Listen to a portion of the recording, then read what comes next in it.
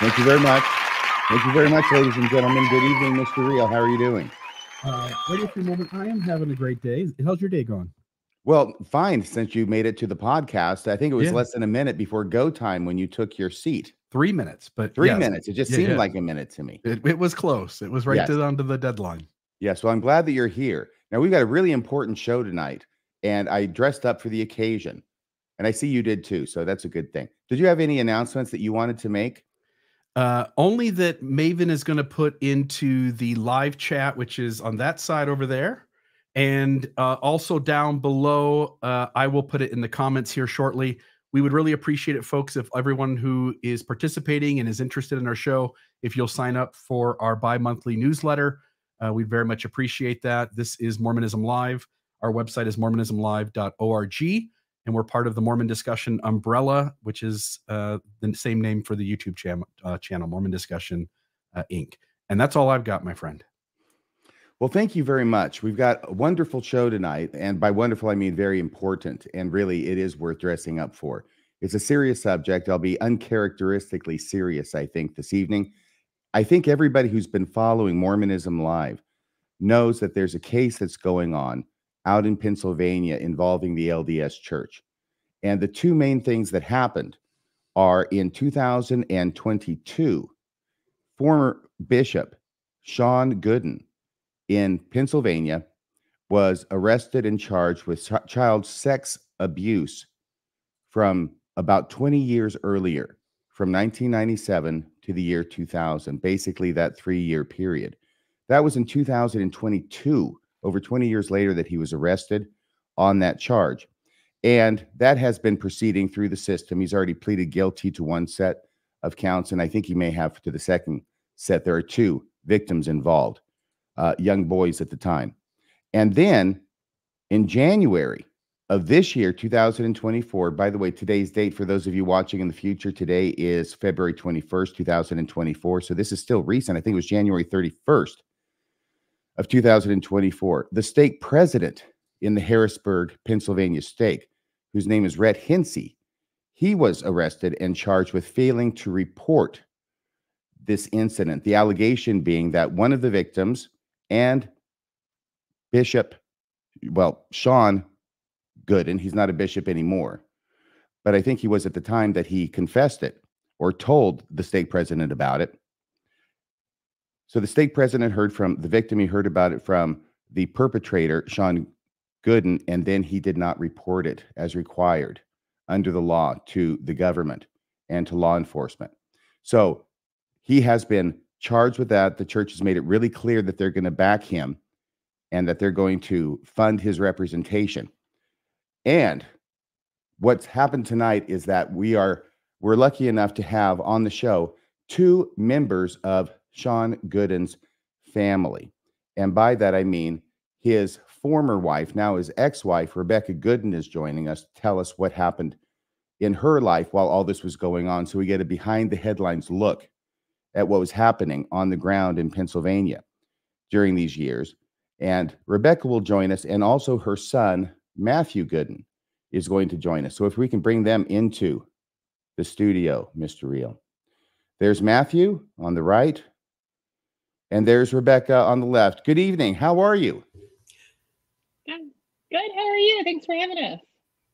Well, you're very, very welcome. I do understand that you are Shawn Gooden's ex-wife now. Yes. Okay. So what we want to do is I want to give a chance for Rebecca to tell her story about what happened, everything that she thinks is important. And I'm going to try and be minimally intrusive, maybe just discussing things with you, maybe helping you along the way. I know it's your story and you lived it, but we've talked quite a bit and I've made a lot of notes. So, and Matthew's going to be here to add his 2 cents whenever he thinks that's important. Okay. So Rebecca, let me start off by saying, when was it that you and Shawn Gooden got married? We got married in August of 1996. Okay. And we all know that the period of the allegation of the child sex abuse is the 3 years from 1997 to the year 2000. So that's starting right after you got married. Is that correct? Yeah, from my understanding, it was to the year 2000 that the abuse happened. There's going to be a couple, at least, bombshells dropped tonight. And one of them I think we should probably drop at the beginning. And I'll let you do this, Rebecca. We're not going to mention any names of any of the victims, but their relationship is going to be important for you to tell the tale and the story as it happened. Do you want to go ahead and say that now? Yeah, the victims were my two of my brothers. I have three brothers, and the two youngest are The two victims. youngest. So back in around 2000, you're probably around 20, you're in your early 20s. 25. Okay. All right. And the same for Shawn Gooden? Yeah, he's almost a year older than me. So yeah, about the same. Yeah, and your little brothers would have been around 11 10? and 13 years younger 11 than and me. 13 years old at the time. Okay. Yeah, well, younger than me. So if I was 25, 12, and I don't know, whatever the math is. Yeah. 9 and 12 maybe, or I don't know, younger. That's fine. I just want to get that out of the way so that everybody understands, because I was shocked when you told me that. All of a sudden, the reports that are coming out in the news started making more sense as you told your story to me. So as I understand it, everything was pretty much apparently idyllic in your marriage and your family. There was no indication that anything bad had been done by Shawn Gooden to your brothers, and everybody just proceeds as if everything's good. And Shawn Gooden is active in the church. I know you're active in the church. He proceeds to be called into leadership roles, including into the stake presidency as a counselor, I believe. And then in 2016, I think it was, that Shawn Gooden, your ex-husband, was called as a bishop. Is that correct? Whatever the dates I told you, I don't remember. Yeah. But yeah, you were talking about my family. We would get together for holidays. We'd go on vacations together, and nobody ever said anything to me. I had no idea. You know, my brothers would hang out with Shawn, and yeah, no idea. And he had several church callings. He was called into the bishopric like 18 years ago, 2005. He was in the bishopric. He was been young men's president most of the time we were married. He was, when we were moved to this area, he was young men's president, and then he was on the high council, and then he was called into the stake presidency. And was he also involved I'm sorry, was he also involved in the Boy Scouts? Yeah, as part of his role in the stake presidency, he was on some committee. I don't know what it was called, but yeah, he worked closely with the Boy Scouts. Okay. So leadership roles, also young men's president, also working with the Boy Scouts. Matthew, let me rope you in here for a second and ask you, did you ever see anything unusual in retrospect? No. I was completely blindsided when I first heard about the accusations. Yeah, I just couldn't in a million years have pictured that my dad was capable of anything related to those types of charges. It just seemed completely out of character to him, and completely out of character to the person that I had grown up knowing to be my father. I will tell you, it's a bit interesting to me only because I'm 34 years in a career as a criminal attorney, first as a prosecutor, then as a defense attorney. And I know that frequently when these types of things happen, the family goes along and until somebody discloses, right? But once they disclose, a lot of times they will look back on what happened, and then they'll start to see things that maybe didn't line up in retrospect that they didn't see as they were living it. But nothing like that for either of you, apparently. No. The only thing that was a little bit odd was my youngest brother. When he had children, he wouldn't let them come over to the house sometimes. And I would just say, you know, why can't they come over? And he would make an excuse, or but that's the only thing that I can think of, you know. And I asked him, I said, why won't you let the kids come over? And he just, sometimes he'd say, because he is not an active member of the church, you know, he'd say, oh, I don't want them around Mormon stuff, or okay. whatever. So maybe there was something a bit odd that does make more sense now that you know more. All well, right. yeah, now that I look back, I'm sure that's why it was. But Rebecca, can I ask you, go ahead and tell us your story. And I know we have to fast forward, I mean, from when you're married in 1996 until things start happening. That's a long period of time. So just take us up to the point where you feel comfortable telling us about when things started to change. So do you want to know when people started finding out then, or when I found out? Yes. Take us through when people started finding out. So we were together. The family was together for Thanksgiving. The one brother was living here. The other brother came from out of town, and he was up late one night, I think, talking to my mom. Rebecca, I apologize. That was Thanksgiving. That was 2019, correct? Yes. Okay. Thanksgiving of 2019. Please proceed. They were talking and up late one night, and it came out that he had been abused by Shawn. So your younger brother, who's now an adult in his probably early 30s or so, told your mother and his mother. Yeah, our mom. Okay. That he had been abused. And at this point, you're still married to Shawn, and he's a bishop. Okay. Yeah, he's the bishop. And so she knows this information, but doesn't tell anybody. Nobody talks about it. My brother goes home from the area back to his house. And I don't think anyone talks about it again until my mom confronts Shawn. And I think that was May or June. So it was several months. Yeah. Okay. She confronts Shawn and says, did you do this? And he said, again, I'm not part of these conversations, so this is just what the story I heard. Yes. And they talk about it, and they decide to not tell me. Shawn says, please don't tell Rebecca, it would be too hard, or I don't know. And at that point, my brothers didn't want me to know that they'd kept the secret for so long. They were happy keeping it a secret, I guess, or thought they were. I don't know. Anyway. So they knew then, and I didn't find out until like August. Okay, so May or so of 2020, your mother finally confronts Shawn privately with this, the allegation made by your younger brother that he had told her the previous Thanksgiving, and he admits it. Yes. Correct? But he convinces your mom not to tell you because of whatever reason. Yeah. I mean, this, it was 20 years ago. It's over. I'm sorry, whatever. I don't know what they talked about, but. And you said you didn't find out till around August?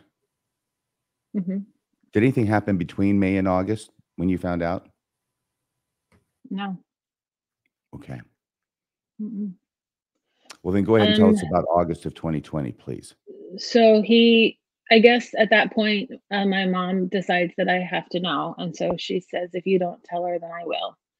And so Shawn told me. He said that there was abuse, but he didn't tell me. I didn't know any of the details.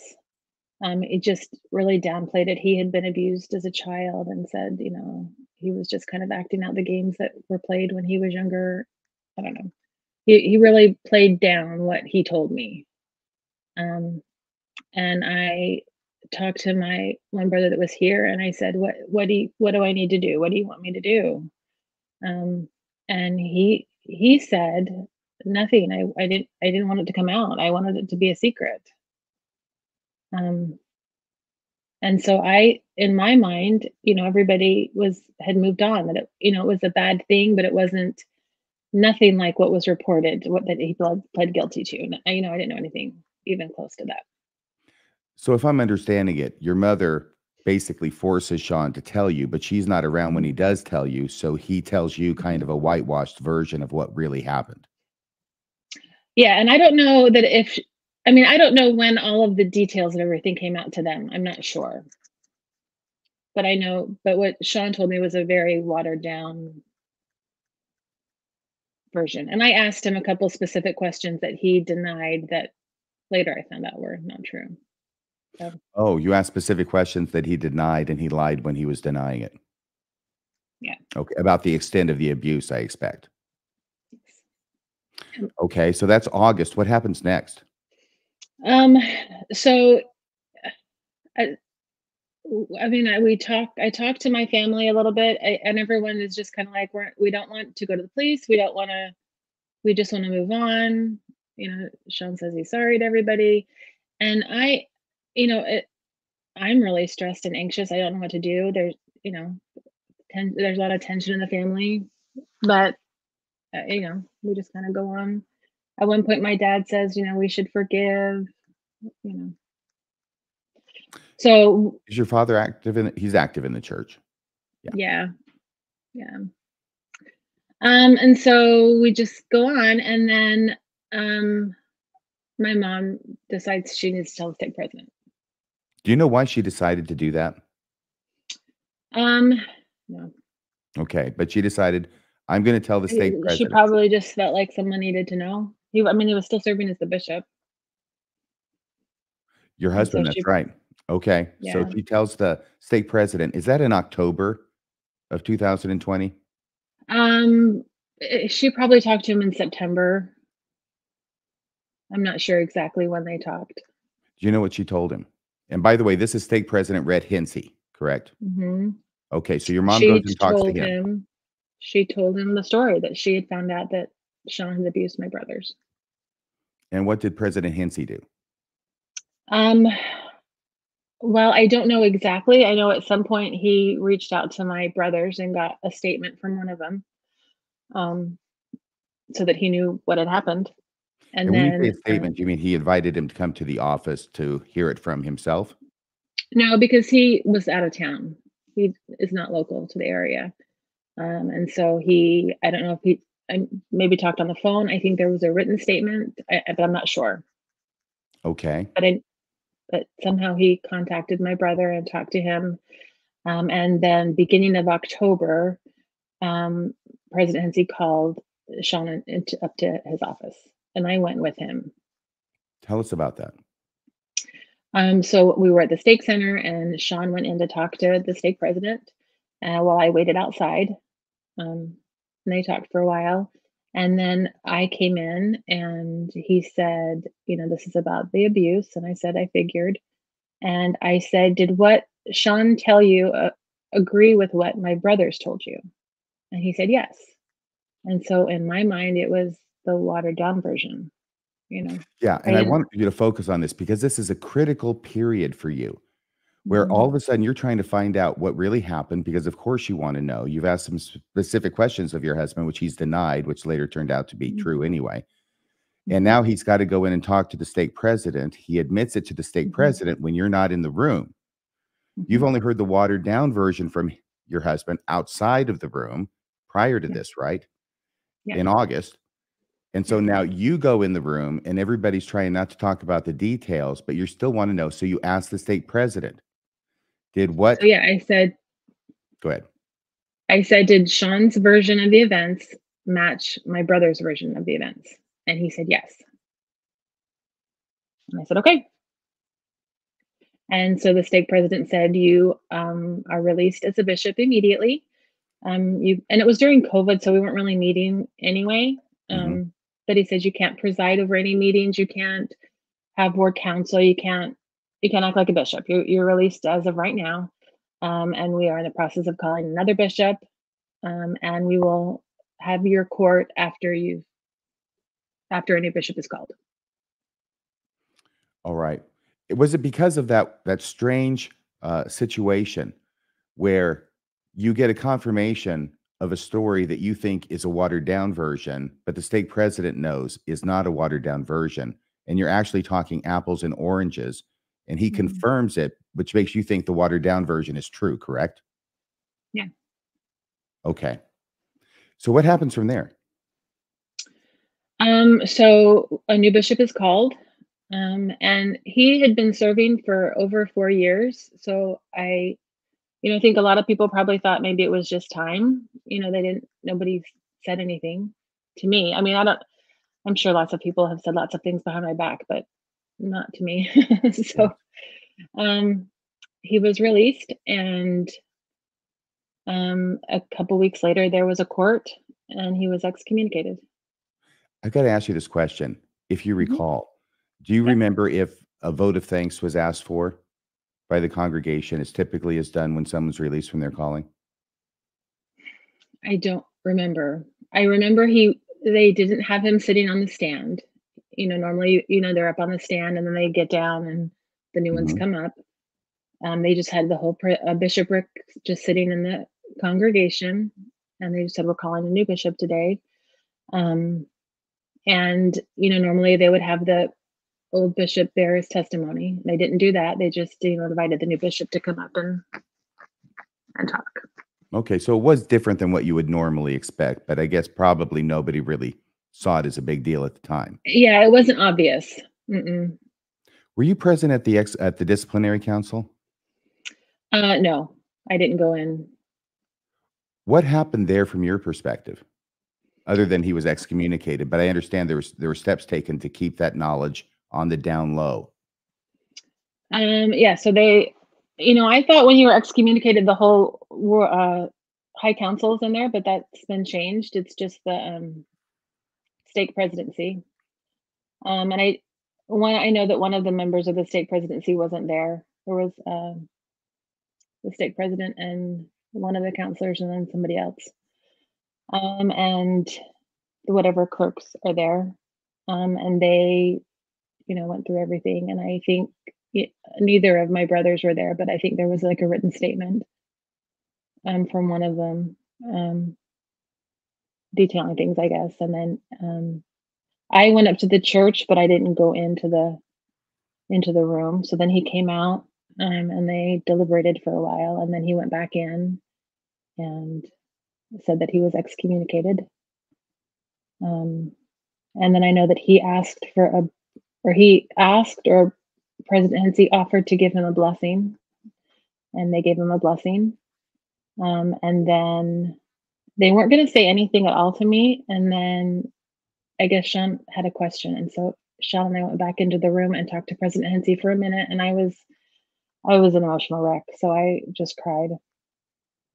And, but, one thing I wanted to point out is President Hintze never spoke to me individually. He's the only one that knew the whole story from the beginning. From the beginning, he's the only one who knew of exactly what happened and had talked to everybody. And he saw me in that room sobbing when Shawn was excommunicated, and never once reached out to me. He never, talked to me specifically and said, are you aware of what has happened? Do you know what he's done? My youngest was 16, so he was a minor. He never talked to any of my children and said, did this ever happen to you? Have you ever been hurt or afraid? Nothing. How did that make you feel? Very alone. Because there was no one that I could talk to about it. Yeah, I understand that you and the Hintzes did a lot of things together, church related. I mean, your husband was a bishop under the stake president, but they had a friendship that was close. Is that right? Yeah, they were friends. Yeah, and you and the Hintze wife, Mrs. Hintze, Yeah. or Ms. Hintze, you'd plan like girls' camp during the summer, right? Yeah, we went to girls' camp together. Yeah, I got a feeling you get to know somebody pretty good when you're at girls' camp together. Yeah, and we served.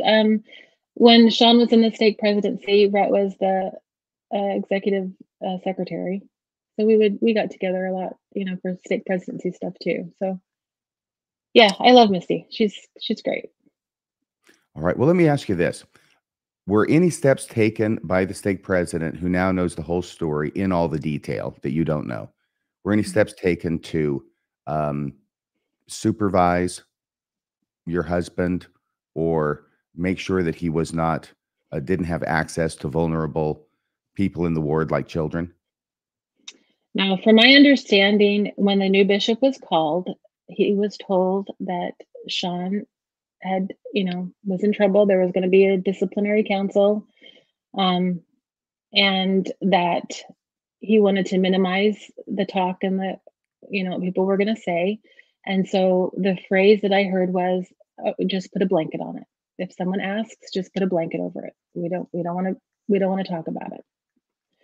And he told, from my understanding, he told the bishop that the reason that he was being excommunicated was over something that happened many, many years ago and had nothing to do with now.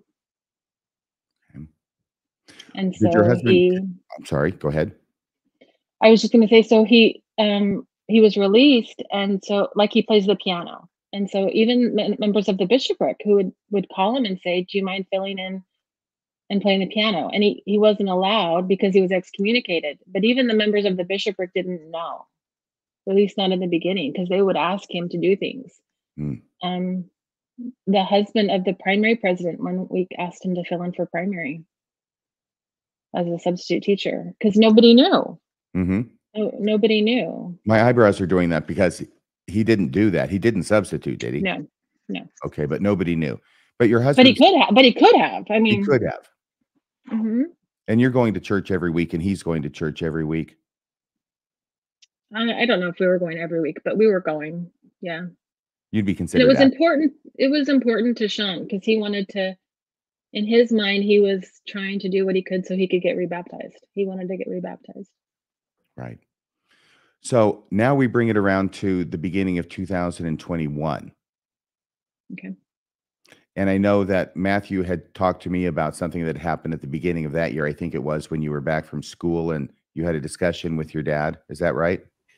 Yeah. So I remember, let's see, I had just come back from school. It was still pandemic. And so for that semester, I just decided I was going to do remote schooling and basically live at home, save money on rent. And at that point in time, me and my 3 younger siblings were all there at the house. And my dad calls us into his room. My mom's there, and he just says, "I just want to let you guys know I have been excommunicated." He doesn't go into the details then. He just says that it was something that had happened a very long time ago, that he had felt that he hadn't sufficiently repented of. And that was all that we heard. There wasn't really any pressure from any of us to sort of ask or prod into it. The big thing was that, again, it was still the pandemic. So while I was there, Jacob, my younger brother, and I, we were responsible for the sacrament. And we had to know to not invite my dad to get involved with that or try to pass it to him while we were having this stay-at-home church. Right. And obviously he couldn't bless the sacrament either. Right. He couldn't participate in any way. And this is his way of letting you know, because now you're going to find out you're having sacrament at home and it's going to be pretty obvious. Exactly. And so he just sort of nips that in the bud. And he's just like, "I just want you guys to know I've been excommunicated, and that's all there is to it. We think it happened a long time ago." My thoughts are, well, it couldn't have been that bad, is what I remember thinking. Because again, he'd been a bishop. He'd been in the stake presidency. He'd been on the High Council. He'd had all of these leadership responsibilities. He would have had to have passed all of these leadership interviews of worthiness to make sure that he could actually fulfill those responsibilities. And so my thought was, surely if it's anything, it had to have been something slight that he just forgot about and suddenly remembered. And it's just a formality, right? They excommunicated him. And a year or two, we're going to see he gets rebaptized, and it's just going to be water under the bridge. Right. That's what I remember thinking when I had first heard about it. Okay. So that's early 2021. Now, the year of 2021 goes by. You may not be hitting every Sunday, but you're hitting most Sundays. You'd be defined as active, I think, in the LDS Church, Rebecca and Shawn, probably Matthew too, at least once you could go back to church. So nothing else happens in 2021 except continuing to go to church, correct? All right. Now we roll over into 2022. By the way, I know that Maven's in the background there. At least I think she is. She had done a timeline and a few great graphics. I don't know if she was wanting to use those yet. So this was just, I didn't know, I had messaged if we had wanted to put them up, but these were some Facebook posts that were provided to us, just showing his callings, you know, and when he was switched from second counselor to first counselor in the stake presidency. That was in 2014. And then when he became a bishop. So I think that's all that we've kind of passed But yeah, I can take this down. The bishop, and we've already gone past Yeah. this. So Hintze learns of Virginia abuse because there were 2 brothers who were abused of yours, right, Rebecca? And they were in 2 different states, thus the abuse happening. So then there's 2 different jurisdictions that have been involved in prosecuting Shawn Gooden over this. And that gets a little bit confusing. But Virginia was the first one that was disclosed by your brother, I think, probably to your mom, and what the initial disclosure was about and what was admitted to by your husband to Stake President Hintze. Can you get that back up there for a second there, Maven? Okay, so over there, Hintze learns of Virginia abuse. Go ahead and do whatever it is you need to do that to make that line continue. Secretly excommunicated. It was put a blanket over so that very few people would know that it had happened. And Shawn Gooden remains continuing to attend church with access to anybody, pretty much anybody there, because nobody knows about it except for a select few.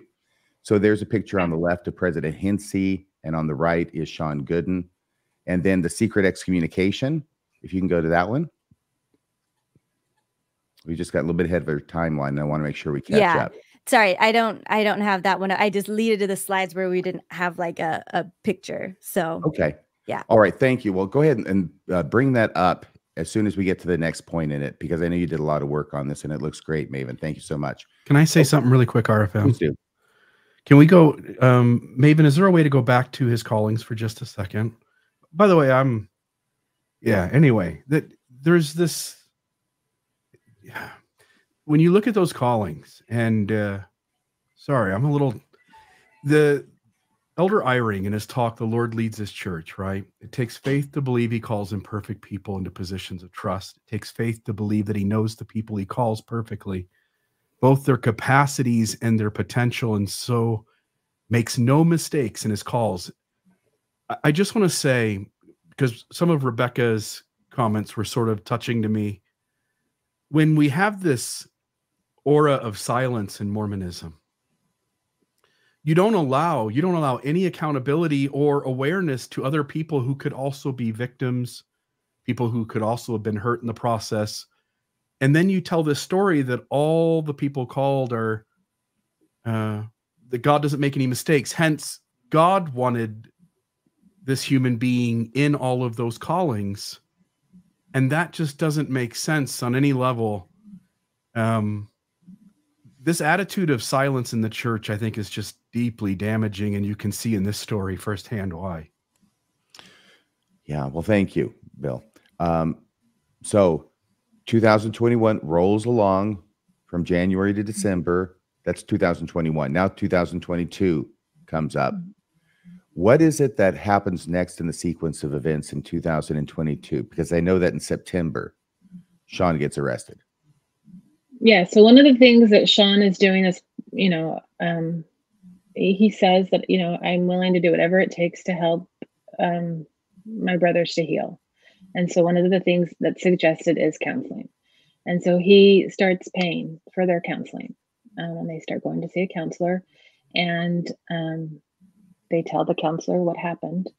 And so the counselor, who is a mandatory reporter, tells the police in Virginia, and also tells Child Protective Services in Pennsylvania, because there's a minor, Jacob.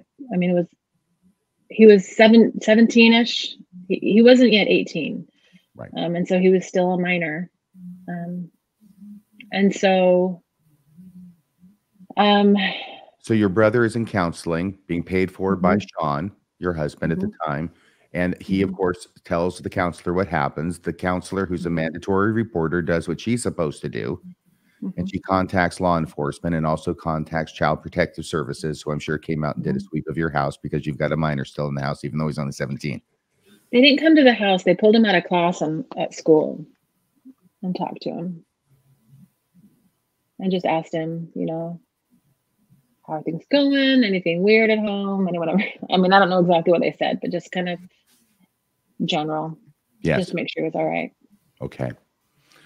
All right. So that started an investigation, at least in Virginia, of your husband. Do you remember? Actually, I think that started around March of 2022, if I recall correctly. I've been looking at the reports, and I know it had to take a certain amount of time before they were ready to file charges and arrest him in September. So, okay. So what is the next thing that happens to your knowledge? I mean, are you and Shawn, he's got to be aware at some point that there's an investigation going on. I mean, so when the Child Protective Services came to talk to Jacob, it was the first that we knew that anyone knew. But we didn't know there was a police investigation until just before he was arrested. Okay. The prosecutor or somebody in, or an agent, somebody in Virginia called the house or left a message on his phone and just said, "I'm from Prince William County. I have some questions for you." And he started to panic. He was like, this can't be good. And then what happened? But that was just like a couple days before he was arrested. Then Labor Day weekend, the police showed up at our front door and he was arrested. If I remember correctly, he had said that he wanted to talk to his attorney before answering any of the police's questions. And so I think that that's what led to expedited police action to arrest him when they did. Yeah. I mean, I don't know how they decide when or how to arrest somebody, but they asked if he would be willing to come down to Virginia to answer some questions on the message. And then, but before that could even happen, the policeman came and arrested him. All right. Now, we also have this timeline because September of 2022 is going to be an important month with a lot of important dates in it for purposes of our discussion. Maven, do you have that next slide? And if you're there, Maven, can you tell us what this is?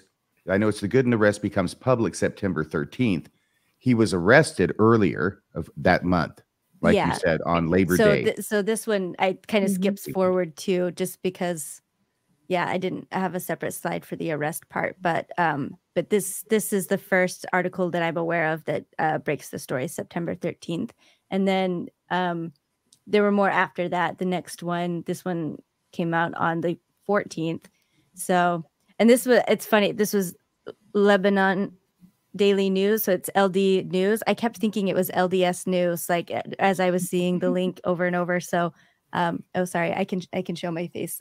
Anyway, so this is when it breaks. That's basically it. Okay, so he's arrested probably around the 5th of September.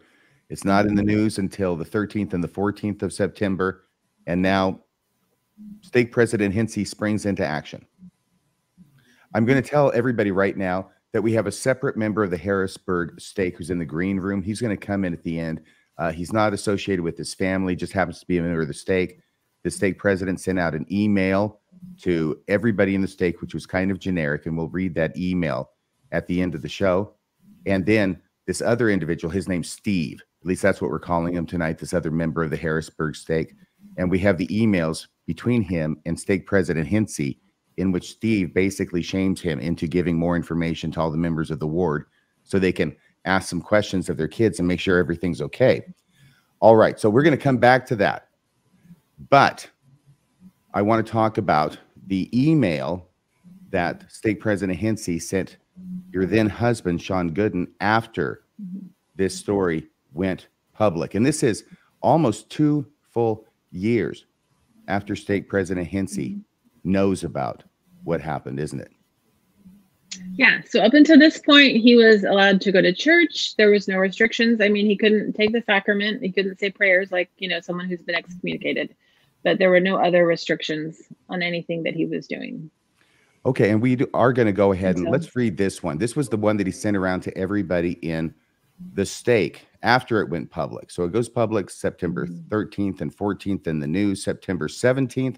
Oh, and of course, I mean, rumors start flying in the stake. I mean, something like that doesn't happen without people finding out and people talking. And there's a lot of people are talking and wondering what's going on with Shawn Gooden.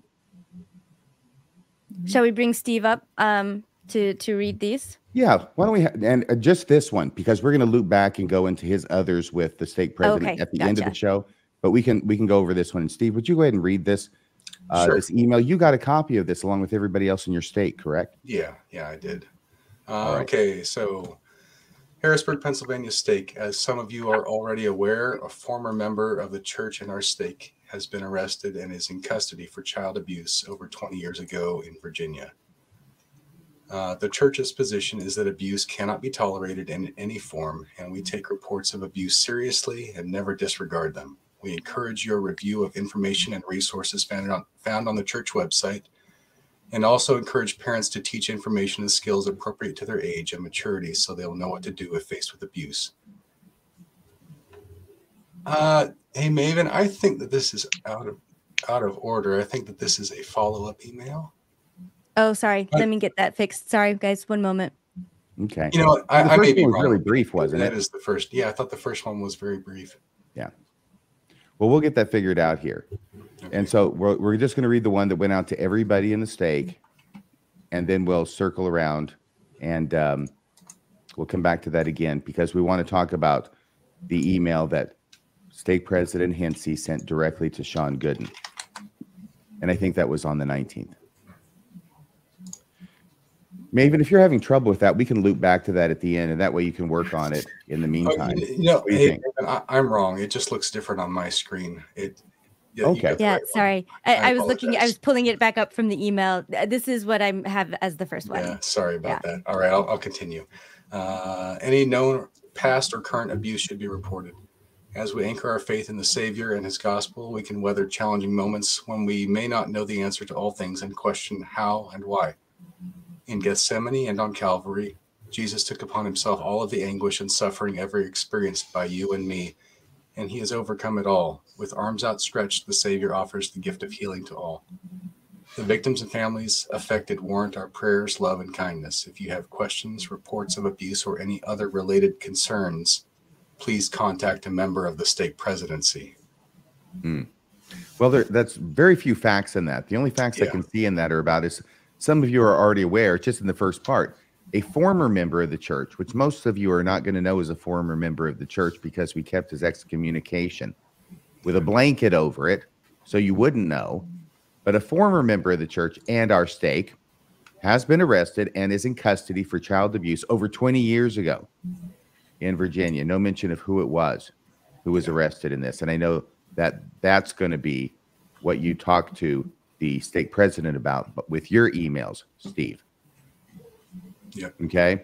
So that's what goes out September 17th. And actually, as long as we've got this up here, why don't we just go ahead and read your responses and your back and forth to the stake president, Steve. So just to preface this, I got that email just like everyone else in the stake, and it didn't answer the questions that I had. And, I didn't think that it was, I don't think that it was enough information for the people in the stake. Oh, there it is. Okay. All I saw was my face for a second there. So I emailed him back. I said, President Hintze, your email raises more questions than it answers. The members of the affected ward and stake deserve to have more information so they can determine the potential scope of this person's abuse in the Harrisburg stake and take appropriate action. Specifically, what is the name of the person who was arrested? This is a matter of public record since he was arrested, and there is no ethical prohibition on sharing it. Second one, since they are a quote-unquote former member, how recently were they a member and ward attendee? Third, were they in a position of trust over children or teens in the ward or stake? That is, what callings did they hold? Fourth, did they have access to children, whether as a part of their callings or even just in passing? Abuse can occur in seconds and not just behind closed doors. And last, what specific steps is the church taking to make sure his abuse did not continue in the Harrisburg area? It is your moral obligation to arm the members of the ward and stake with the information they need to make sure their children were not abused. Jesus himself said that it would be better that a millstone be hung around one's neck and be thrown into the sea than harm a child. Please gather the above information and pass it on to the ward and stake members so they can protect their children. It is important that this information comes from you rather than just circulate through the rumor mill. Can I just say, Steve, thanks for having the fortitude to take action and to write that message. I want to give a shout out to Colby Reddish, whose story I had watched on Mormon Stories. He gave me the courage to do it by his example. Wow. Shout out to Colby. Okay, so did you get a reply from the stake president? I got a reply. Yes. Right, because this is just between you and him now. Yes, I replied directly to him. He replied only to me. He said, "Thank you for reaching out. The arrest was of Shawn Gooden, who lives in Palmyra for abuse in Virginia over 20 years ago. He remains in custody awaiting extradition to Virginia." And then he links to the news article about it. And I think I had already read that article at that point. By the way, that's Palmyra, Pennsylvania, correct? Yes. Okay. So did you respond to him? I did. He still hadn't answered my questions. I said, "President Hintze, thank you for your brief response." And I was kind of poking him there. "To be clear, this is only a part of the necessary information, and it should be sent to all members of the stake, not just those who reach out to you to get it. It should be broadcast in the same way that your original email was, so that all stake members get the necessary information and can make an informed decision on what actions to take." I'm kind of restating what I said in the previous email. Mm-hmm. The fact that the sexual abuse was over 20 years ago or in Virginia is a deflection from the importance of informing the stake. A one-off email to me is not sufficient and does not satisfy your moral obligation to provide all members of the stake with the information they need to make sure their children are not also victims of his abuse. Excuse me. Further, I find it very disheartening that in your response to me, you chose to omit the fact that he was bishop of the Lebanon ward for over 4 years. That is information that was not in the news link you sent, and you definitely knew was highly relevant to the discussion, since as bishop, he would have had unfettered access to children and teens in one-on-one interviews behind closed doors. I realize you likely have legal counsel, because my understanding of the playbook is that he would have talked to Curtin McConkie at this point. I realize that you likely have legal counsel from the church providing you with talking points. Their advice may satisfy the letter of the law, but it does not relieve you of your moral obligation to the members of the stake. And here I reemphasize, please do your moral duty and protect the children. Let all members of the stake know who this person is, his positions in the church, and that they should contact law enforcement first if they suspect he may have abused their children.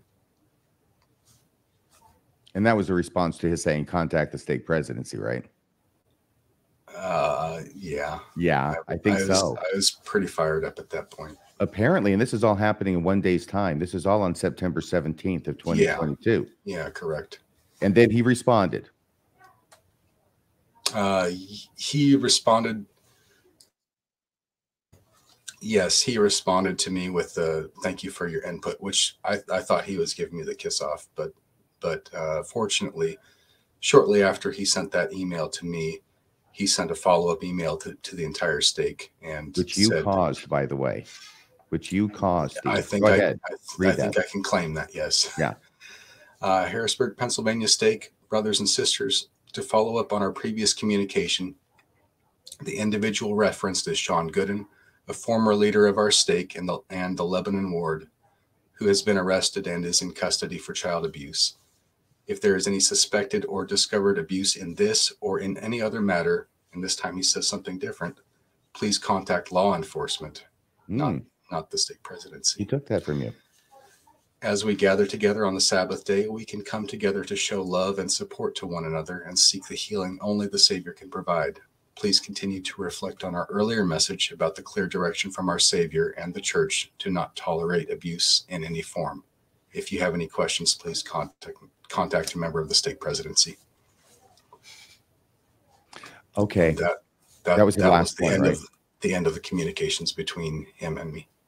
And I'm sorry, there's, by the way, bravo to you, Thank Steve. you. There's something in me, and if we can bring the other people on too, if that's okay, there's just something in me that strikes me as wrong, that Stake President Hintze is now, after knowing about this since October of 2020, is now in September of 2022, writing that the church doesn't tolerate child abuse in any form. And there's something that seems contradictory to me about that. I'm wondering if anybody else is sensing that. Rebecca, Matthew? Yeah, I mean, the biggest thing that I had always thought about this was that it felt like President Hintze was just covering his bases. He needed to make sure that the image of the church was protected above all else. And so I think that his line of thinking back in 2020, when this came out to him, was if it becomes aware, then that's going to look bad on the church because a high-ranking member of the Lebanon ward is being excommunicated for abuse. And so better to keep that hidden now. And then when this became public in 2022, he thought, well, now it's bad. We've got several different news outlets talking about the abuse. The rumor mill is circulating across the ward and the stake. And if I say nothing, then I either look negligent or potentially culpable, is what I would think if that were to be the case. So best to send out this communication now, which basically just covers his bases and says, yeah, we are aware of it. And we are just going to do the generic plug and go of, if you know anything about the abuse, contact us, contact authorities.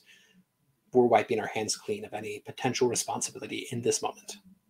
Yes. RFM? Yes.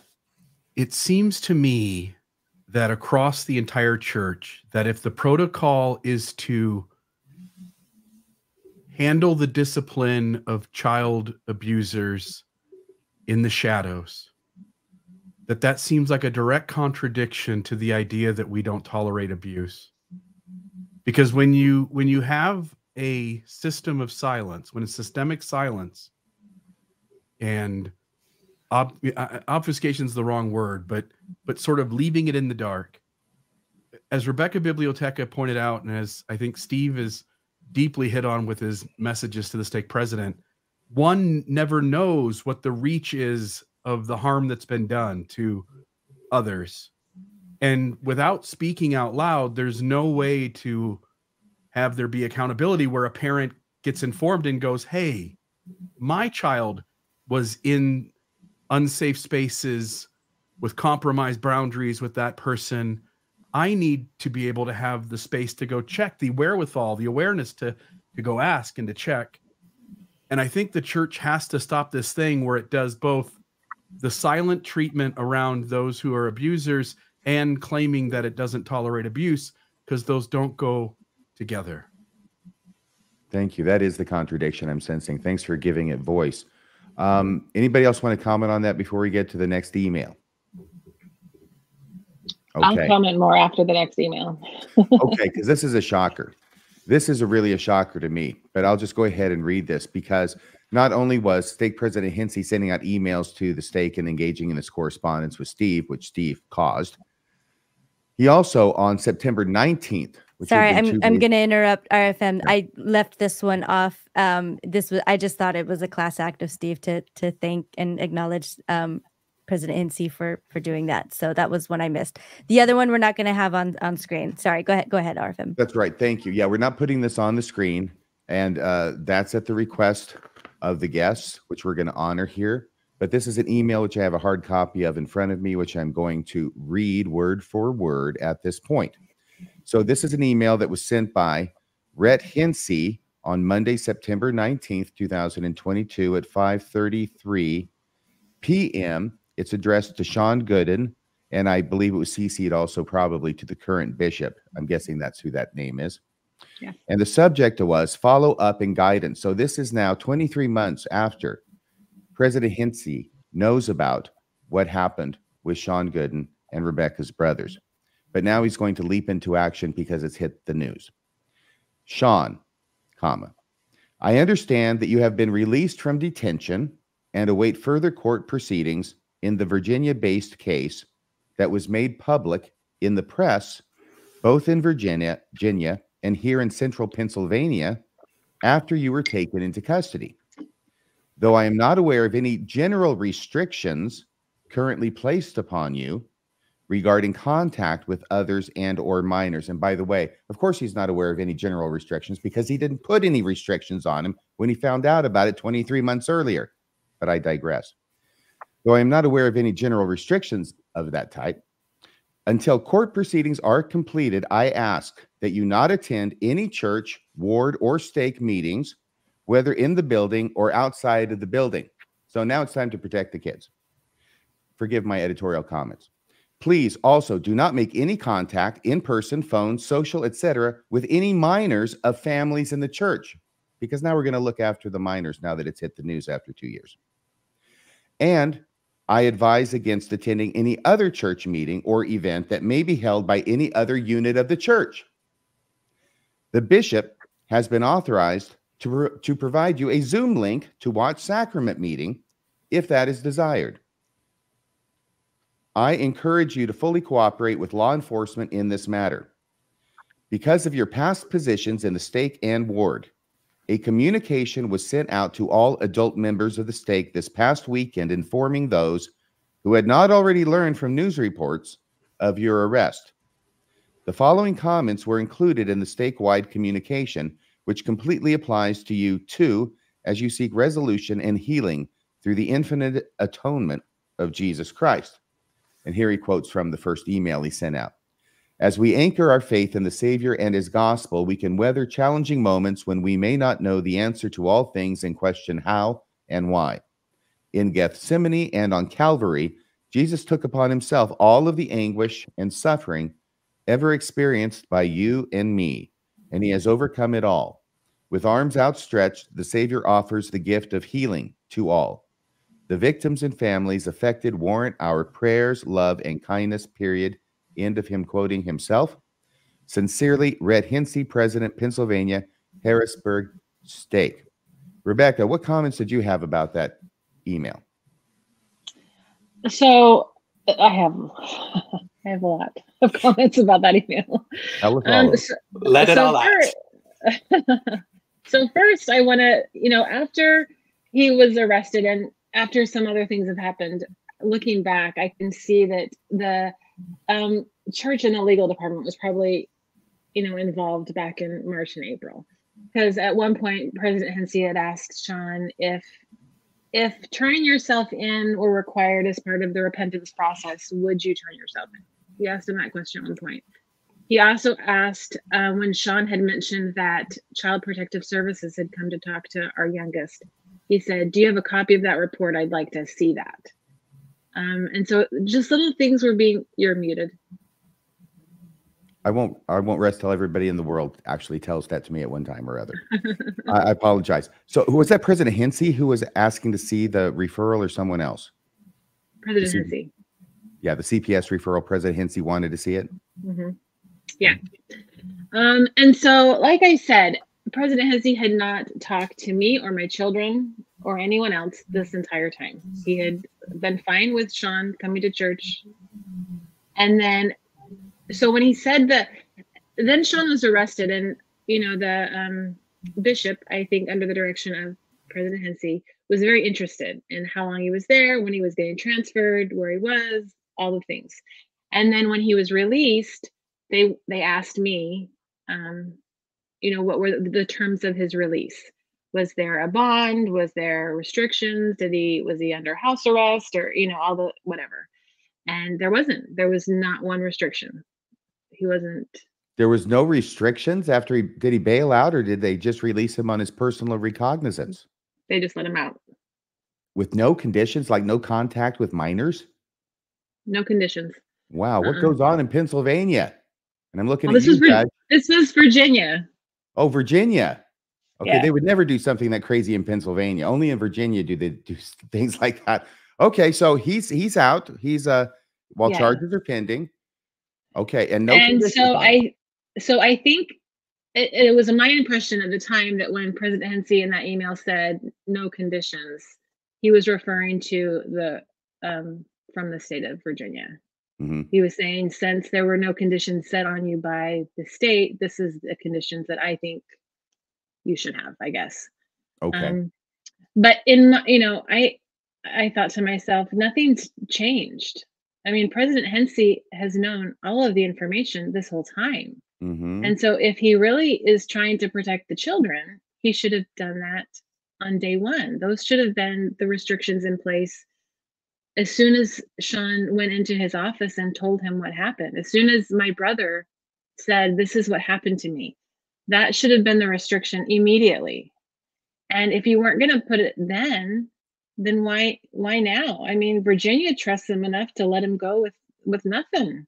So why all of a sudden? It was only because he wanted to, he wanted to look like he was doing something. Right. And I think that he's never cared about the kids at all.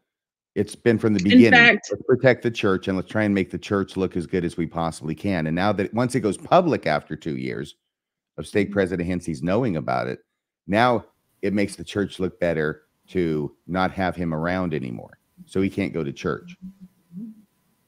And my kids had a really hard time with it. One of my kids reached out to President Hintze and said, "I don't understand what is going on. Why all of a sudden? What changed? What?" And he replied in a very succinct text that said, "I'm sorry, I can't help you." And wouldn't talk to her. And then I reached out and I was like, "I don't understand. What do you mean you won't talk to us?"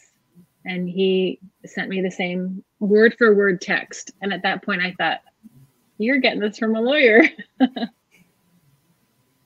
So he has not spoken to me, I mean, in a really long time, but he has refused to talk to me since Shawn was arrested. Wow. And how does that make you feel? By the way, Matthew, you're on deck, so I'm going to be asking you about your thoughts about this here in a second as soon as your mom's done. Sounds good. It just makes me feel like he doesn't care about me or my kids or the victims or the other kids at the church. Or well, he wrote a lot of nice stuff in that email to Shawn. Yeah. A lot of ministering Christian language. It sounds like he's there for Shawn, just not for you or your kids. Is that fair to say? I don't want to, I really don't want to judge. I just want to let everyone know the timeline. Okay, very good. There has been a lot of misinformation. Like people thought that, President Hintze must have just found out when Shawn was arrested and he was just then excommunicated, or, there's been a lot of information and a lot of misinformation. So really, I just want to let everybody know the timeline and the truth, and then everyone can come to their own ideas of what everybody believes. I'm going to put you on hold for just a second, but Rebecca, is there anything else, since you brought it up? You said there's a lot of misinformation that's been out there. Is there anything else that you want to correct at this point as far as misinformation? I mean, I don't know. Really, nobody talks to me, so I don't know. I mean, I just hear little bits of things. My community has been very loving and kind to my children. I really appreciate that. Our bishop has been wonderful and kind to our family. So there have been a handful of people that really, without them, we couldn't have made it through this. So I really love them, and the rest, I guess, doesn't matter. Okay. Matthew, what were your thoughts? So I have a lot of thoughts about President Hintze and what he's not done for my family. My first thought when I had first found out about everything was, if President Hintze knew since 2021, why hadn't he done anything for my siblings? I had been on the other side of the country at school at the time, so I knew I wasn't any potential danger. And I didn't think that my dad was necessarily a threat to anyone, but that was before I heard about that. And so when I had heard that my dad had done these things, he wasn't trying to deny it, at least anyone in our family. I thought, why didn't anyone think to check in on my brother?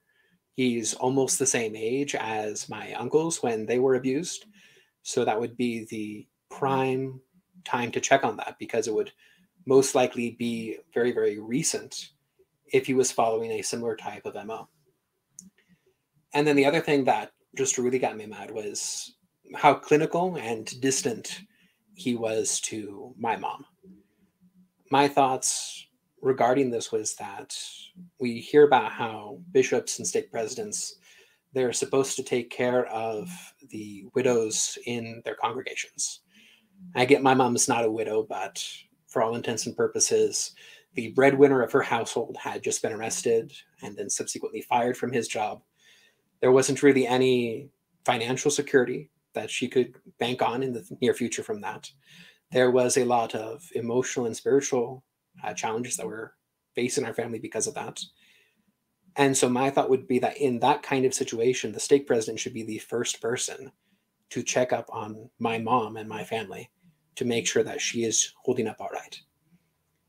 And for him to just sort of say, not only, sorry, I didn't reach out earlier, sorry, I couldn't help with this, but to just say, for my own well-being, I'm not going to talk to you or your family, just makes it feel like he shouldn't hold that type of office. If he's worried for legal reasons that he can't communicate with people in his stake that need his help, he shouldn't be the stake president. Should be an automatic disqualifier. And I would like to say, when he talks about not taking care of our family, our bishop has been wonderful. I don't want to make it sound like nobody has taken care of us. Right. Yes. The bishop.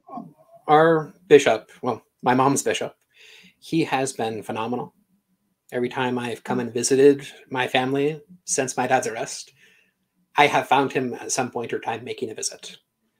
I know that he checks in with my brother regularly, make sure that he's doing all right. I know he checks in with my mom. And so that bishop has done a really good job of helping my But family. even the bishop wasn't checking in until the arrest because he didn't know. He didn't know that there was a need. You know, Right. He didn't know why Shawn was excommunicated. Rebecca, did you make any efforts to find out what was going on, what had really gone on, the details that you were trying to find out beyond just asking the stake president and his rebuffing you and not talking to you? Yeah, so I asked him and he sent me, a pretty standard email. Sorry, I can't help you until the legal whatever is over. And I said, if you can't talk to me, then I want the number to the Area 70. I want someone who can talk to me because this is my life and I want answers. I want to know what's going on. And so he sent me the email. And so I reached out to the Area 70 and he called me one day and we had a long conversation, and I started, it was probably naive of me to think that he didn't know the whole story already. Because he did, but I went through and I told him the story and how I didn't understand. And he just said, there's nothing I can add to that at this time. There's nothing else I can tell you. And I said, what? I don't understand. Why won't you talk to me? And he said, why do you think? And I said, because there's lawyers involved. And he said, yes. Can I just note, I put up on the screen several screenshots of the church's website about how abuse is to be handled. The rhetoric it sends out to the world to say how we handle abuse.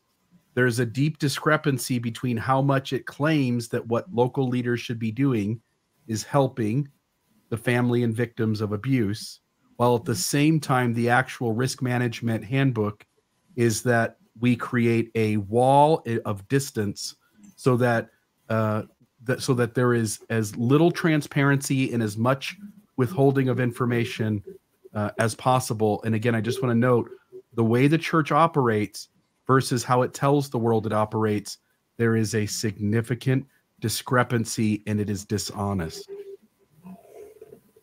And I just wanted to say, I have stayed quiet this whole time. My focus has been my kids. It was like a bomb went off in our house and we just didn't know how to cope and what to do. We didn't have any help. And I just kept to myself and I wanted to make sure that my kids were okay because they didn't have anybody. They needed me. And so that has been my focus. And I have been quiet and I haven't said anything to anyone. But when the church came out and said that they were vigorously defending President Hintze, that he didn't do anything wrong, that was where I thought, this was your chance. This is your chance to say, no, this wasn't handled right. And we're sorry. We're sorry to the victims. We're sorry to the families. We're sorry to the ward that we didn't tell you.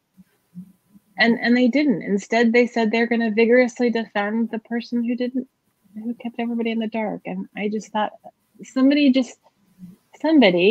and I'm really the only one that knows the whole story. I mean, I don't know the whole story because I wasn't in all the rooms, but somebody has to come and just say that that's not how it happened.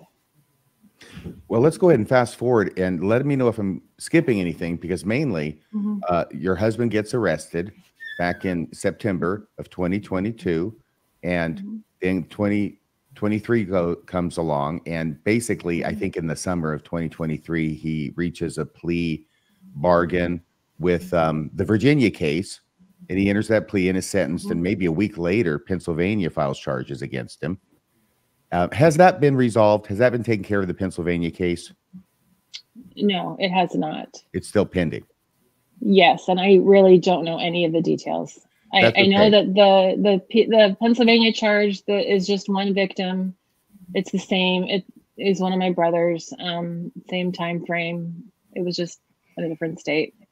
So then we go through 2023, and I'm trying to catch up to you, Rebecca. So 2024, this year, this last month, finally now, Stake President Hintze gets charged with failing to report, and that hits the news on January 31st, I believe. Do we have that article?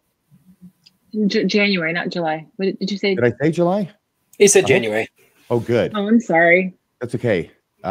Because I've been known to do things like that. You know, start with J. Anyway, so January, yes, this past month, 31st, that's the date that was on. There was another article. But yeah, it's at the very bottom, that tiny, tiny print, January 31st, 2024, Daily News by David Matthews, where it says a Mormon church leader in New Cumberland, Pennsylvania, has been charged with not reporting sexual abuse allegations against another leader in the church. Rhett Hintze, a stake president at 7 Church of Jesus Christ and Latter-day Saint locations, okay, he's a stake president in the state, was charged Wednesday with failure to report or refer allegations that were made against Shawn Cory Gooden, an LDS official and Boy Scout leader, who was accused of abusing at least 2 victims in the 1990s and early 2000s. Gooden, a leader with the church's Lebanon ward, was charged in separate cases in Virginia in 2022 and Berks County, Pennsylvania in 2023 with sexually assaulting a minor, ABC 27 reported. Pennsylvania State Police said another assault was alleged to have occurred at a state park. Okay, so he gets charged with that. And now the church loses no time in rushing to the podium. The very next church meeting, which would have been, I think, the first Sunday in February, and therefore fast and testimony meeting. But we played this recording before. I want to play it again in this chronology, because some perspicacious soul recorded it when I think it's the second counselor in the stake presidency. And President Hintze is still the stake president. He may have been relieved of duty at his job, but he's still the stake president. So do we have that recording of what the second counselor in the stake presidency said to one ward in the stake the Sunday after it hit the news that President Hintze had been charged with failing to report? With the audio, I think this PR statement came out first. Okay. I thought we could go over this first, if that's all right. Could you read it? I'll go ahead and read it. The Church of Jesus Christ of Latter-day Saints works actively to prevent abuse, church spokesman Sam Penrod said in a statement. Our hearts ache for victims of abuse, and the church is committed to addressing such incidents wherever they are found. The church trains its leaders and supports their lawful efforts. The charges now brought by local prosecutors for failing to report the abuse are misguided, and the church will vigorously defend them. I think we've referenced it a few times, but this is when it came out. So yes. So let's go ahead and let's play the audio then, which is basically this is the second counselor in the stake presidency reading a prepared statement from the church, probably from church legal. So I'm going to turn time over to President Johnson. Following him, they will have an opening hymn number 70, Sing Praise to Him, and their opening invocation will be given by Brother Kalali. Brothers and sisters, many of you are aware that the state police this past week charged President Hintze with the failure to report information about an abuse situation that was given to him when he was acting as clergy as a stake president. And there's been a lot of information that's been out on the internet and causing questions.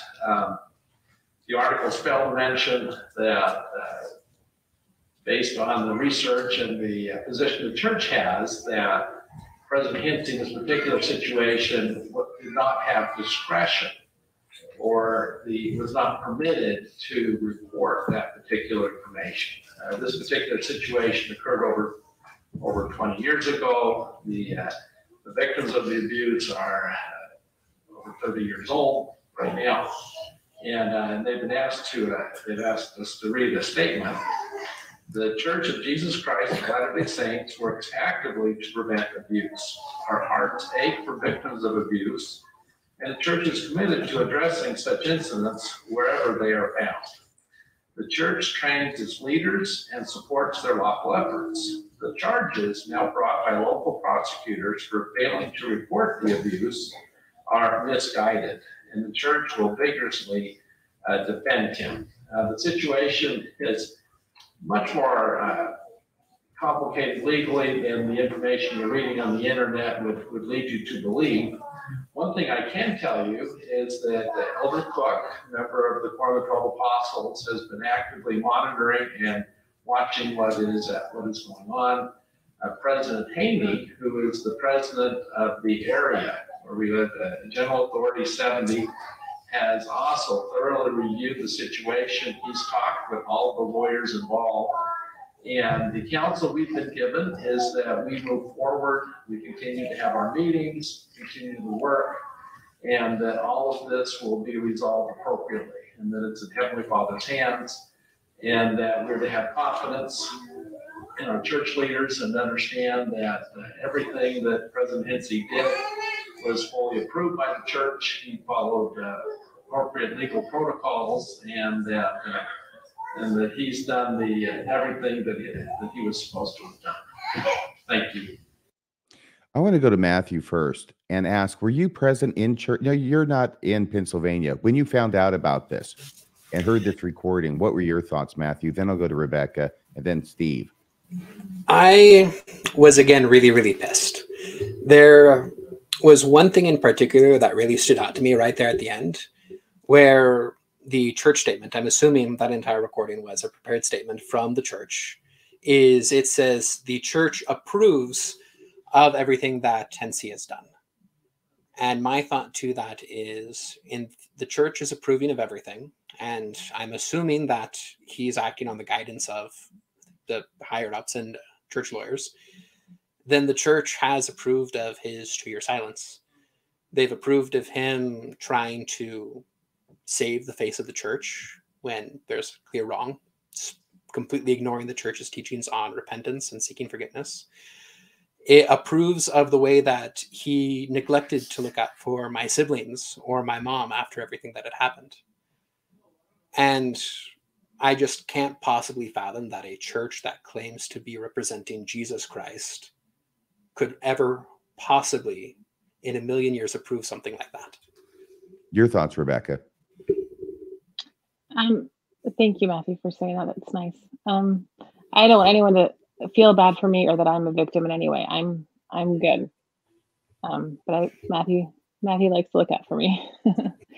It's my job.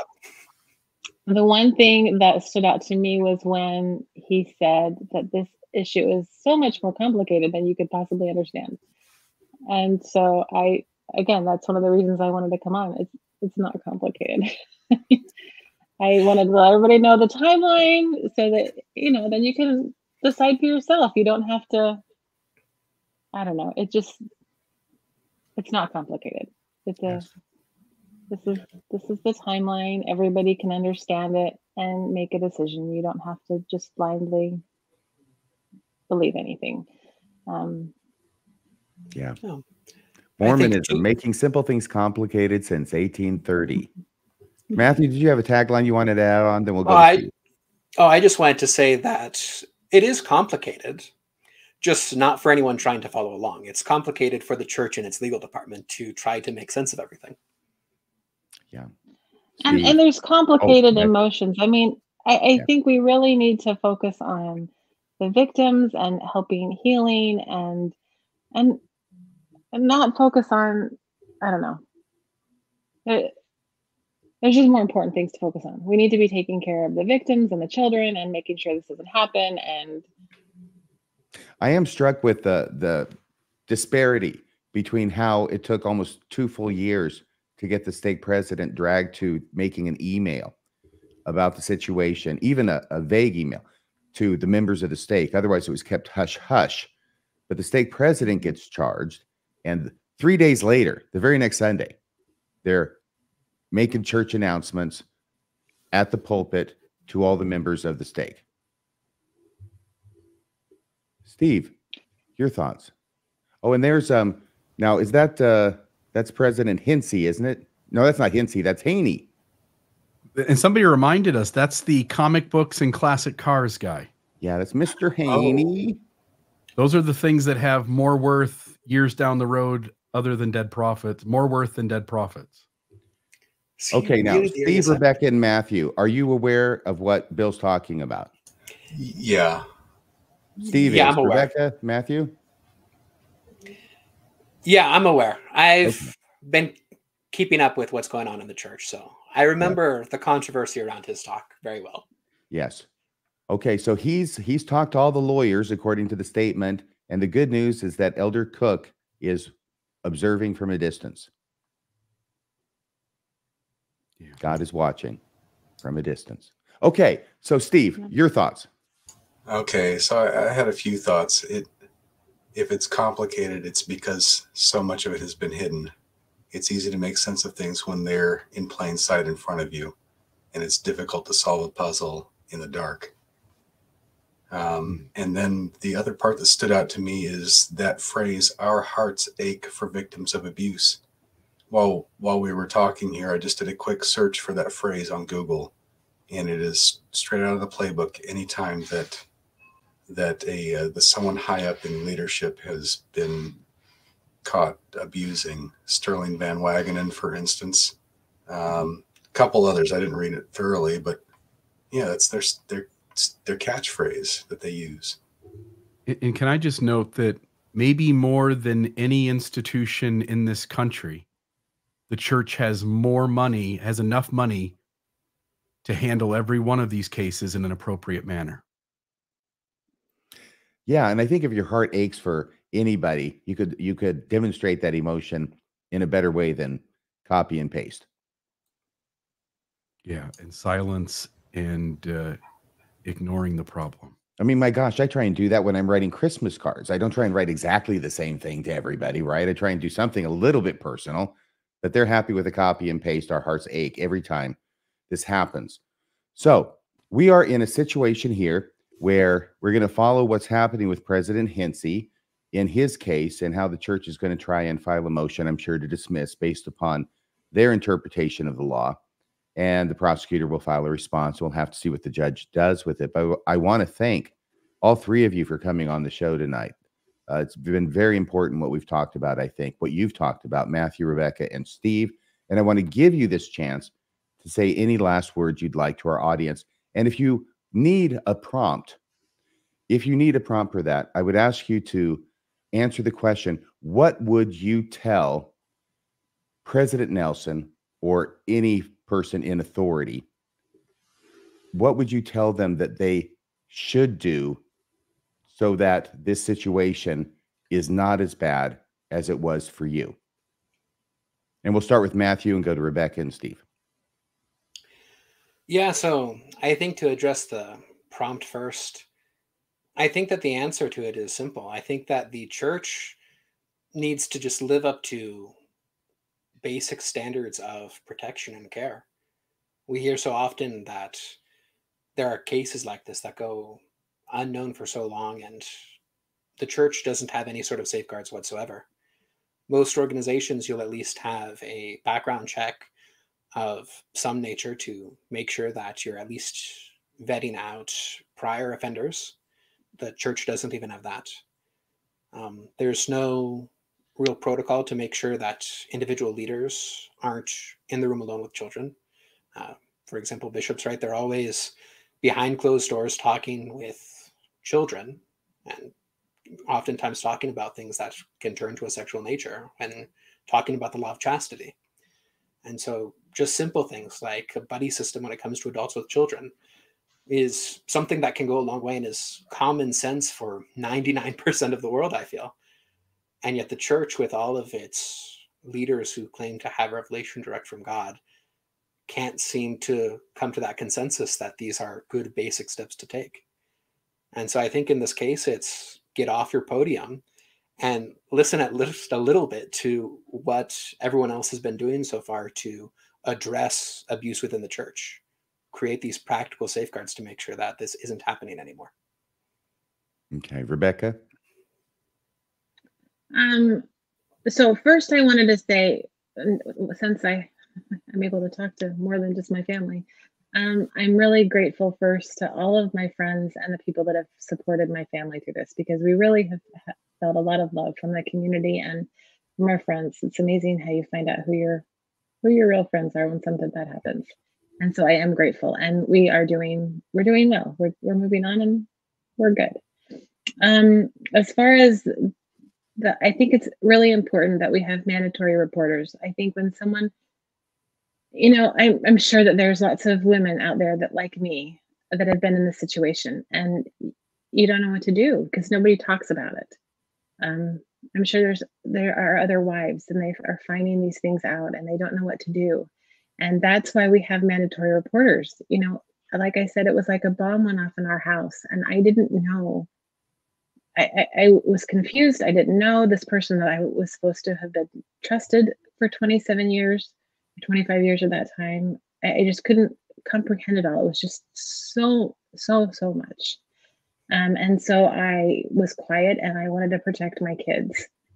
And that's why we have mandatory reporters, because when the people that are going through the trauma or the abuse or the chaos can't think straight sometimes. And that's why it's important that we have mandatory reporters.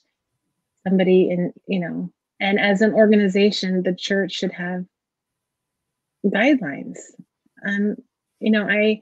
I don't, the abuse that my husband committed, I believe, maybe naively, that it was just 20 years ago and it wasn't anything since then. I could be totally wrong. But most cases, it's still going on. And if somebody has to be reporting it. Somebody has to say something. Somebody has to speak up for the people that aren't able to speak up for themselves. And so as a policy, instead of the church saying, let's keep quiet, we don't want to disturb anyone's testimony, they should be saying, we need to protect the children, and we need to help the people that are affected. I just wanted, RFM, you're muted. I just wanted to jump in and say, and Rebecca said it, but with mandatory reporting, I think that's, or the background checks, that's the other side of it, is that for background checks to work, it needs to be reported. And I think it's a terrible excuse that people will use sometimes to say, well, background checks won't help because look, he wouldn't have come up on it. But that's why it's not that one thing, by itself will solve all the problems. There's nothing that's going to solve all the problems, but obviously these things need to work together. So if people did report, and if this had reported, and the church also did background checks, then it would show up. And so I'm glad you brought that up, the importance of the reporting. And I did just want to give really quick a shout out to floodlit.org, which covered this case and many others. And we've talked about it before. There's an entire database. They've got latest news going on. You can report abuse. And we're always encouraging, anytime, whether it's current or past, like this case, we see a lot of times abuse isn't disclosed for decades sometimes. And so, so you can go to report abuse here. And then there are also, they also have resources. So I'll go ahead and pull that down, but I just wanted to give that shout out real quick. Thank you, Maven. Rebecca, am I understanding this correctly, that none of this would have ever come to light except for one counselor who fulfilled her duty as a mandatory reporter? If it hadn't Yes, been for, I'm sure. I'm sure that it would not have come out because yeah. well, it's a shame, really, because I think this is a chance, once again, that the church failed. It had a chance to do the right thing, to look good because it's doing the right thing, and yet it took a pass on it, and somebody else had to do the right thing because the church did not. Steve, you've got some comments. Yeah, a few actually. So after the news came out, and that President Hintze was being charged with this, I think it was after, well, the recording was made in my ward. It was me, I did it. You're not supposed to say that. That was going to be the big secret we weren't going to talk about, Steve. Sorry. You spoiled the reveal. Yeah, it was fast and testimony meeting. And the second counselor in the stake was the first one that got up, and he made that announcement. And the reaction after he got up and made the announcement was people getting up and bearing their testimony. And it disturbed me how they instantly went to, this is an attack on the church. This is Satan trying to stop the work because the Harrisburg Temple is being built. I want to emphasize that, at least on my part, none of this is about the church or its teachings. It is about how it has handled incidents of abuse like this. And regardless of my feelings about the church's teachings, this is the important thing, is how they have handled this abuse. Let's see. Oh, and my other thought, the church is focusing on the legal aspect of this with regard to how they're saying that President Hintze followed the law, and based on what RFM's analysis a couple weeks back, maybe that's true. Maybe he is within the law in Pennsylvania, but the church is supposed to be about doing the right thing, making the morally correct choice, and it doesn't matter what the law is. Right is right, and he didn't do the right thing. That's my opinion. Well, if I'm the church and if I'm the president, by the way, thank you for that. If I'm the church and I'm the president, I'd much rather be sued for reporting child abuse than be sued for not reporting child abuse. Yeah, I agree. They got the money to defend against anything, but one of them looks good and one of them doesn't look good. I could live with myself if I did the right thing and reported child abuse. Yes. Well, everybody, I don't know if you've watched the show before, but typically at this point, we have a call-in line. We've got a great audience. We usually have about 3 callers that we allow to ask questions. We've never had anybody really bad. Okay, thoughts are crossing my mind. I'm not going to talk about that. But there have been some incidents. Police were called. But usually never towards guests, usually towards you and me. Yeah. You know who I'm thinking of. Yeah, yeah. Okay, but we don't have to go there. So, are you all 3 okay if people call and maybe ask a question? You're under no obligation to answer it. If you don't want to answer, just say, yeah, I don't want to answer that question, and that's perfectly okay. Yeah. But I also think there's a lot of people who want to call and probably want to talk to you and just tell you what they think of you in a really good way. That's my guess. Sounds good. Okay. Hearing no objection. No objection? Yeah. Okay. All right. Here, let's put the first one through. This is actually, I believe, Kobe Reddish. Kobe, are you there? Oh, give me a second. Let me see if I can switch you over here. Let's try that. Are you there? Bill, can you hear me all right? Yeah, we can all hear you. Okay, great. I just want to call in and thank your guests for their bravery in speaking out about this. Thanks, Steve, for the shout out. I think his emails were incredible, and I thank him for holding his stake presidents, holding him accountable for what he said, and especially Rebecca and Matthew for their experiences. I think one of the things we've learned as these cases happen over and over and again is that the secrecy is the huge problem, and that it's something that needs to change in the church desperately. And I just wanted to say that. Thank you for having this on Mormonism Live, and thanks for all you do.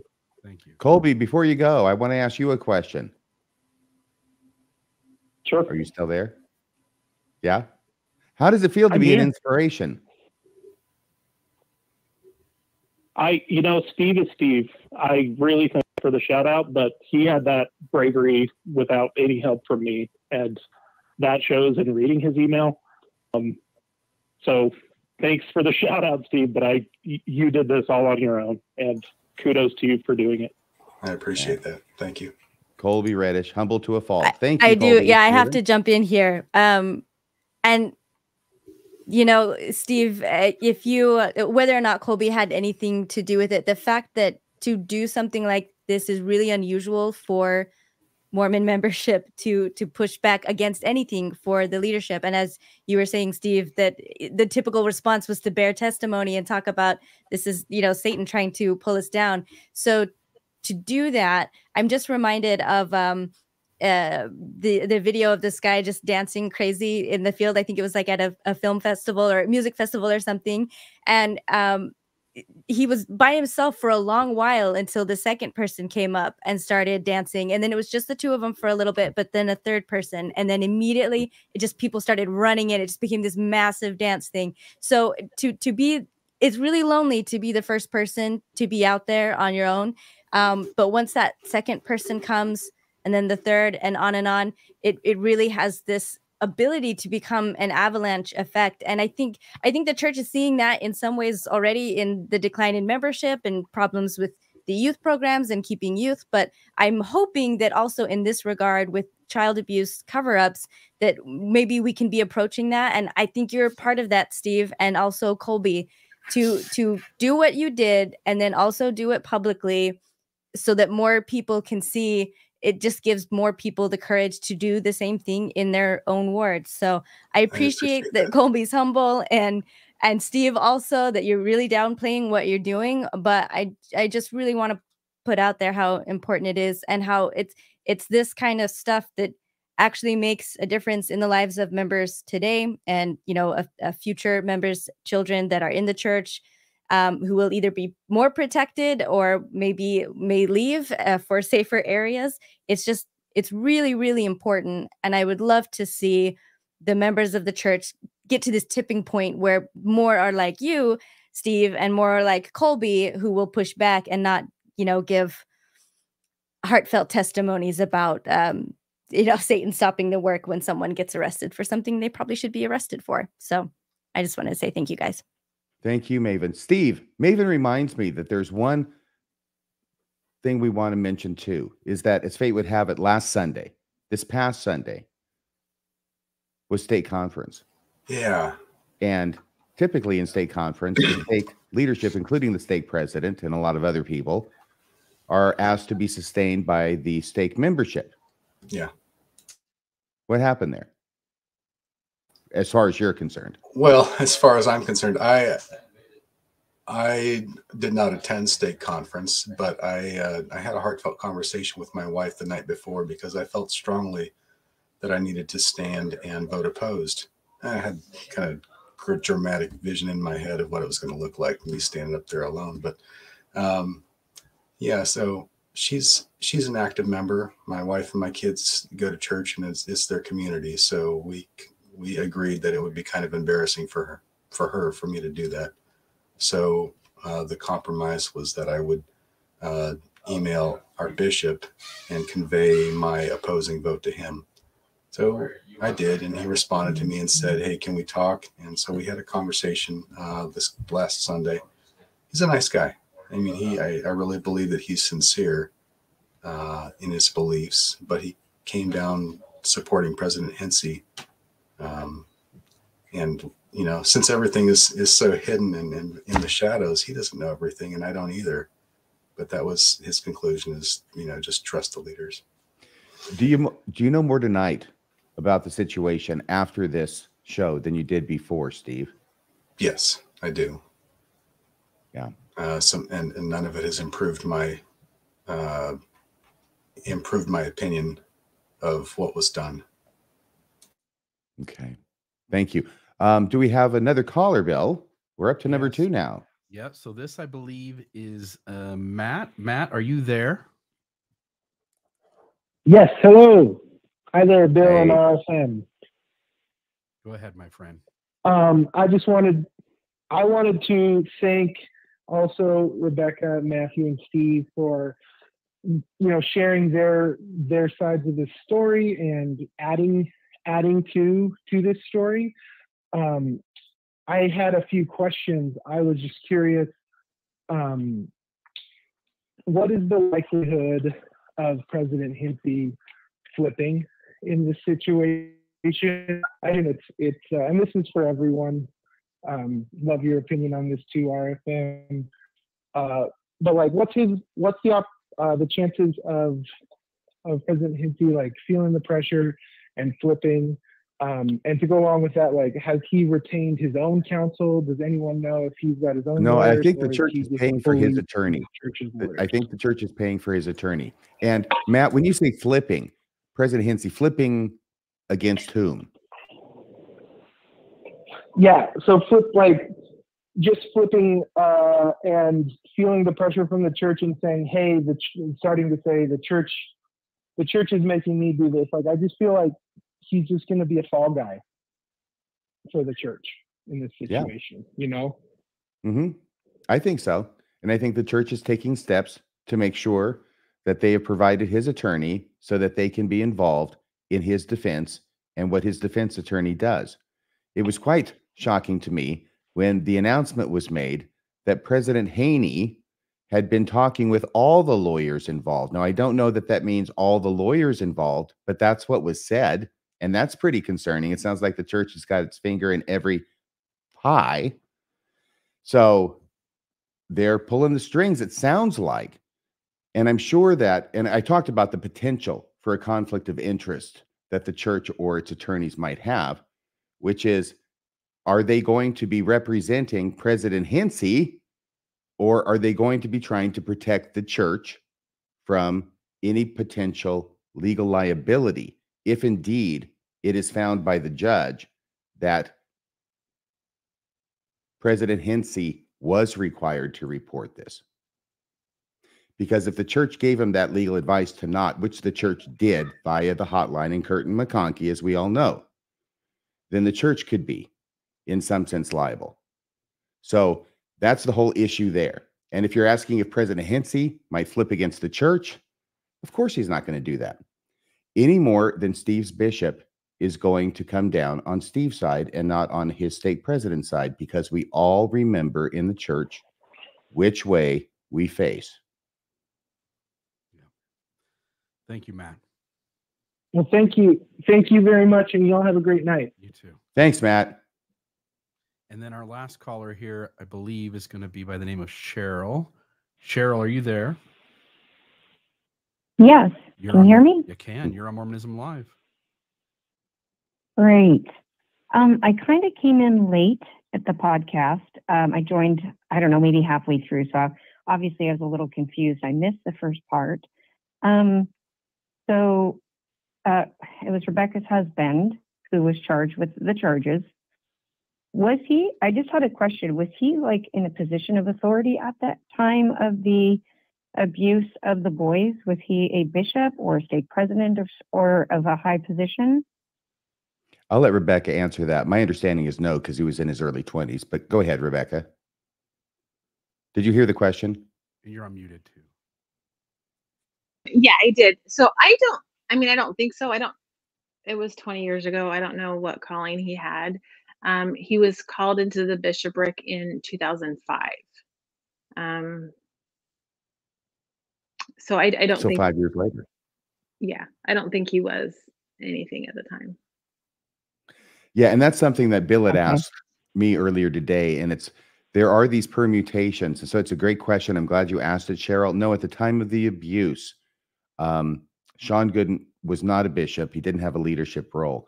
But when he confessed it to the stake president Hintze in October of 2020, he was a bishop and had been for 4 years. And served in a stake presidency before that.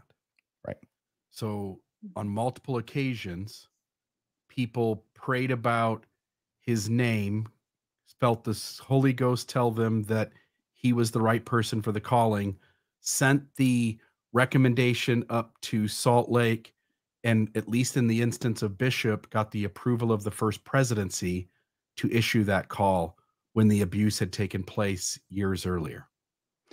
Right. And Cheryl, if you go back and listen to the show, you'll find out that he was also a young men's president during that time period. And also he had a position involved with the Boy Scouts as well in the ward or stake. Yeah. And I ended that call already, but I'm sure she. Okay. Thanks for calling, Cheryl. Yeah. Okay. I think we're wrapping it up here. Once again, Matthew, Rebecca, Steve, thanks so much for coming on the show. We're going to bid you a fond farewell. And once again, our thanks, our respect, our gratitude for coming on the show and sharing your story. Thank you very much. Yeah. Thank you. You're welcome. All right. Good night. And now, Mr. Real, I got a question for you. Yes. What is going on, my friend? You seemed unusually emotional tonight. Is that something you can share with us? When Rebecca Biblioteca put her comments there, talking about how when we have this systemic policy of silence, that there could be numerous other victims and nobody ever gets the opportunity to put two and two together to figure it out. And it just strikes me that here's what my thought was. The church has a risk management playbook because it works. In other words, when you say, here's what we're going to do, everybody, do not talk to the victims. Do not say a word to them. Contrary to the church's website about how it handles abuse of victims. It says, we're not going to say anything to the membership. We're going to keep this a secret. We're not going to talk about it. It seems as though the church has gotten the feedback over whatever, 40 years, 50 years, that doing things that way, most people will remain silent. Most people will not speak up. Most people will go on their merry way and will not do anything to make the church look bad or to put the case out into public spaces. So the church does this thing where it says one thing on its website about how it handles abuse, and it does something completely different. And I just noted that this isn't the only case. There are far more cases exponentially that we never have heard about because the risk management playbook works than the ones that we have. The church has mitigated so much of this without having to be accountable or pay the price of its own involvement in all of these issues. So that was what it was. It was as Rebecca Biblioteca said that, I just connected the dots and went, not only in this case is there the potential for 5, 10, 25 more victims, that no parent even knows that they should go talk to their 25-year-old kid to see if they were affected as well, right? But now you start going, how many cases are out there that never, ever make the news because the church's playbook works? Okay, so there's that concept. And then the other thing that, as I was getting through this interview, going on the church's website, I mean, LDS Church, you're lying. You're claiming that you are the gold standard, that you do everything in the world to protect victims, that you do everything you can to reduce abuse, but then your playbook imposes that you operate in the shadows, in silence, and hence you're actually doing the very opposite of what you claim you do. And that to me is unforgivable. Okay. Thanks for explaining that to me. Yeah. Bill, I appreciate it. I could tell you were affected by it. All right, everybody. Thanks so much for watching the show tonight. Please share it with family. Please share it with friends. Hit the like button. Please subscribe. Leave a comment below. And thank you very much. And we'll see you next week at 6:20 p.m. here on Mormonism Live. Thanks for watching.